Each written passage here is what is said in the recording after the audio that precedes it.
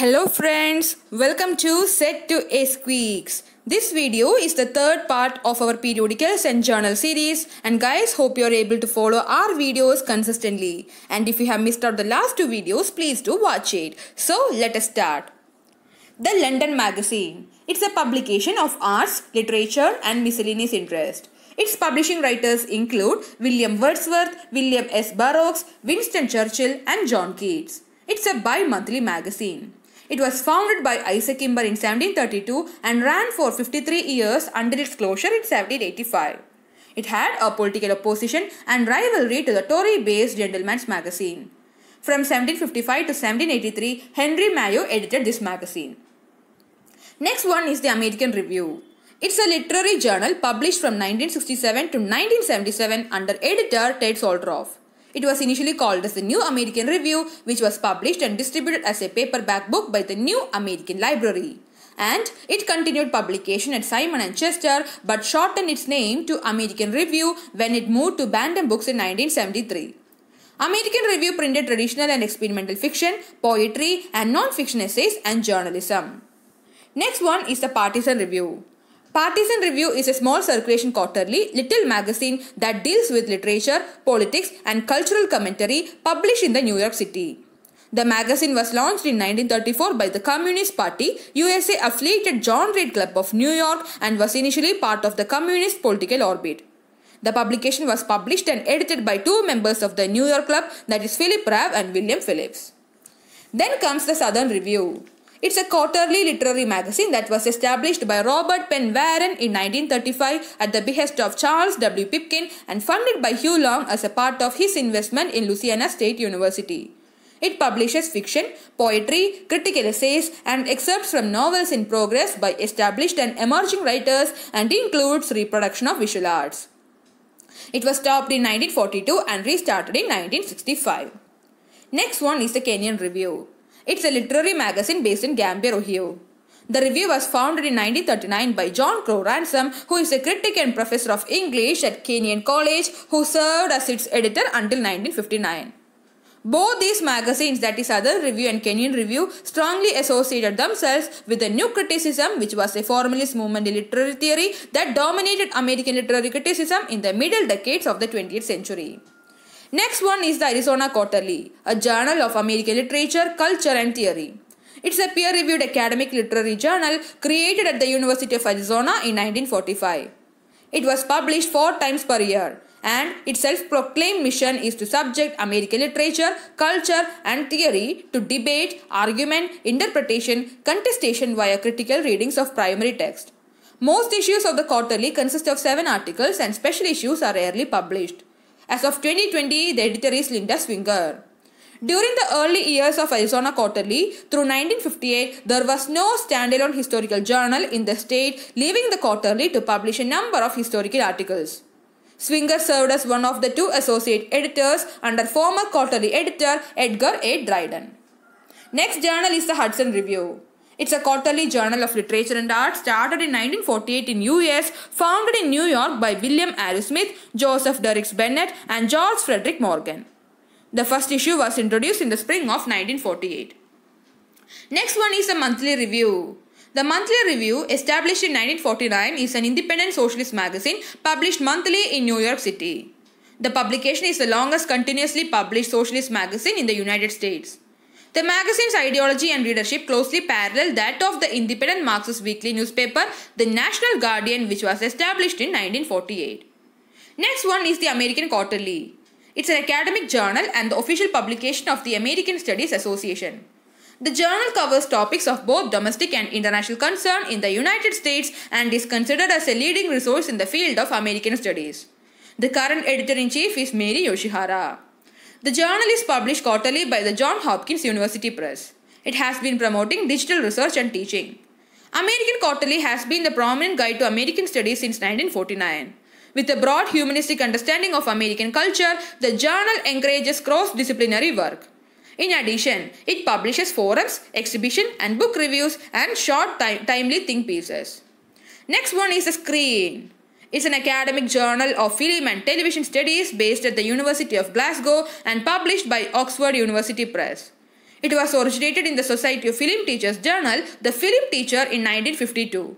Soon after, the society was renamed as the Society for Education in Film and Television, and its journal changed its name to Screen Education in 1960. Screen Education was renamed to Screen in 1969, although a separate journal titled Screen Education was also published. During the 1970s, Screen was particularly influential in the nascent field of film studies. It published many articles that have become standards in the field, including Laura Mulvey's seminal work, Visual Pleasure and Narrative Cinema. It is still highly regarded in academic circles. Screen theory, a Marxist psychoanalytic film theory that came to prominence in Britain in the early 1970s, took its name from Screen.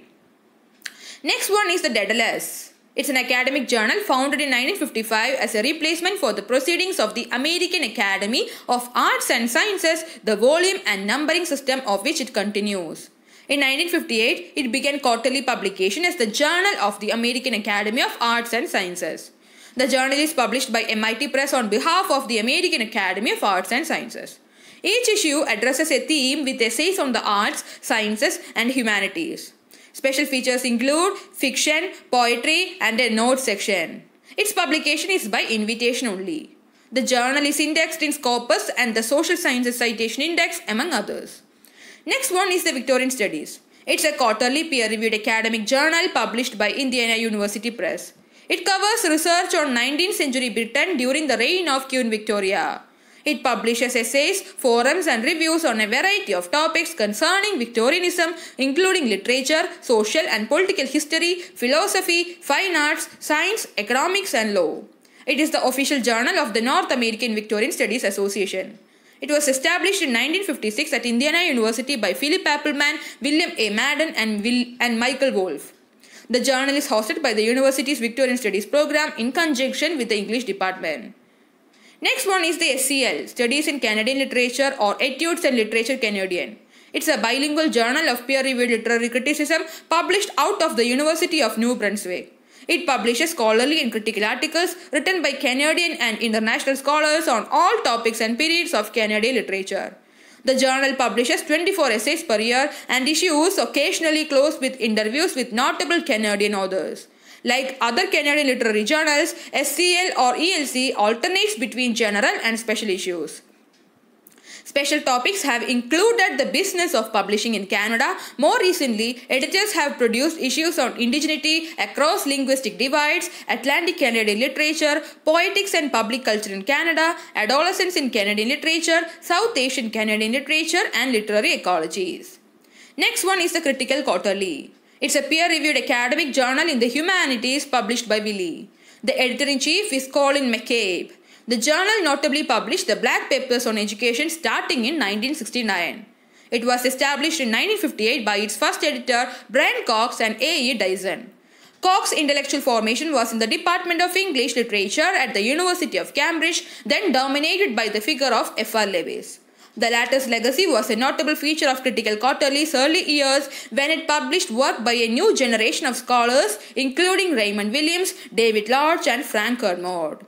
In some respects, the journal sought to modify Lewis's project. In particular, Cox and Dyson felt that Lewis and his acolytes tended unfairly to ignore contemporary writing, partly because of their unshakable belief in the myth of a culture in decline. Next one is the Comparative Literature. It's an academic journal in the field of comparative literature. It publishes essays ranging across the traditions of Africa, Asia, Europe, and North and South America. Its articles also explore movements, themes, forms, the history of ideas, relations between authors, and the foundations of literary and cultural criticism and theory. It was published in 1963 at the University of Maryland at College Park by the founding editors Alfred Owen Aldrich and Melvin J. Friedman. The first issue, published in 1963, was a special advance issue. It was devoted entirely to the proceedings of the first triennial meeting of the American Comparative Literature Association. The regular issues began to be published the next year in 1964 with 4 issues each year. The journal is published quarterly. One volume containing the 4 quarterly issues is published annually. One of the regular issues concerns East-West literary and cultural relations and is edited in conjunction with members of the College of International Relations at Nihon University located in Mishima, Japan. Next one is the Australian Literary Study. It is a fully referred journal devoted to the criticism and scholarship of Australian literature. It was founded in 1963 by Laurie Hagenhan, now Emeritus Professor of the University of Queensland. Next one is the Salmagundi. It's a US quarterly periodical featuring cultural criticism, fiction and poetry along with transcripts of symposia and interviews with prominent writers and intellectuals. Susan Sontag, a long-time friend of the publication, referred to it as simply my favorite little magazine. In the book Wars, James Atlas writes that Salmagundi is perhaps the country's leading journal of intellectual opinion. Next one is Arithusa.